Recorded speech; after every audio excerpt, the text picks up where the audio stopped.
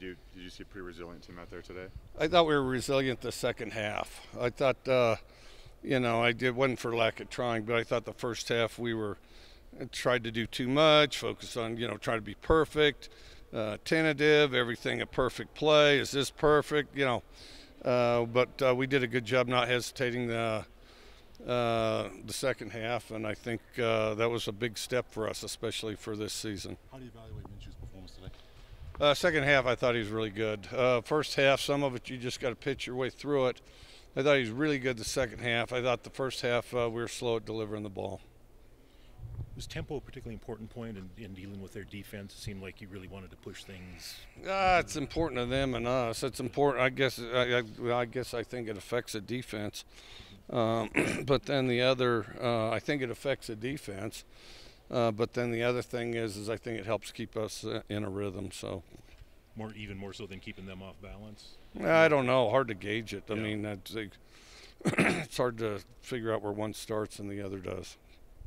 More impressive true freshman than Max Borgi, the way he played today and the way He played well. Well, and he started out, a little rough early, and then settled in there, and runs really tough, runs hard, and he's hard to tackle.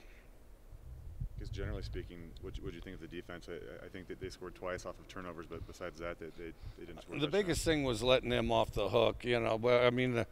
And I'm sure that our defense agrees that just because you turn the ball over doesn't mean you get a score from the 30. I mean, but the biggest, I thought we did some good things down to down, but I thought that letting them off the hook on some big, when we had them backed up, big third downs and things. And so they'll look at that. But I thought we did some good things on defense for sure. And I thought the defense probably did the best job of punching away until offense and special teams got in a rhythm. How about your offensive line play?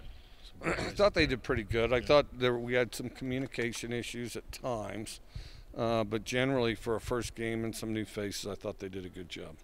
Did you sense any nerves from Mitchell before he went out there, knowing this was going to be his first start? You know how this works. All right, next question. How much credit do you give the strength and conditioning staff for this game, considering a lot of people coming into this game talked about the altitude, and you guys were playing at 7,000 plus feet and thought you might struggle, but the way you guys played in the second half, it looks like there was no problems with that. Well, we strategically have seasonal forest fires as we prepare for the season in the event that we do find ourselves in altitude.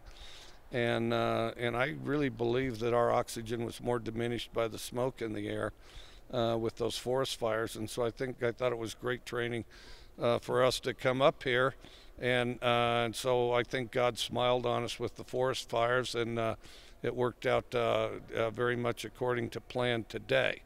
And the other thing is and I'm from the state, and we used to talk about elevation all the time, and I love talking about it myself, just like I like talking about jackalopes. And I sold a bunch of jackalopes to people to this day from back east. I think that there are spots out west where jackrabbits actually have horns.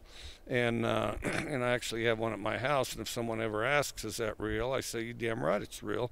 And so we used to talk about elevation the same way. But I think there's a being in shape, not being in shape. What did Gardner do better in the second half? Where did you see gains made? Just more decisive, did the stuff he does in practice. After 2017, when the punting game was sometimes an issue, how impressed were you with Dragon's Fish in today? I thought he could, he boomed it quite a long ways, and even that safety was a heck of a punt. It's just too bad it was off of after a safety. So. What did Josh Watson do to kind of get the nod at right guard? It had been mostly kind of robbed throughout camp, and what did you like about Josh? Yeah, they both do a good job, and we kind of competed every week, and they're both very important parts of the rotation, and both have some versatility as far as playing other positions. I thought two receivers that stood out today were Calvin and Desmond Patton came up with a couple of big grabs there in the fourth quarter. Calvin was really hot the second half, not so much first half, and then Patman had that big post route, and even that the hitch, he was really physical and ran through some people. Do you think this game kind of firmed up any positions where you had oars on the depth chart, or from a strategical matter, you just keep it that way? Yeah, we took a step, but oars. No, we'll still have a bunch of oars. We'll have as many oars as I think I can get away with. What did you think of James today? Thought consistent.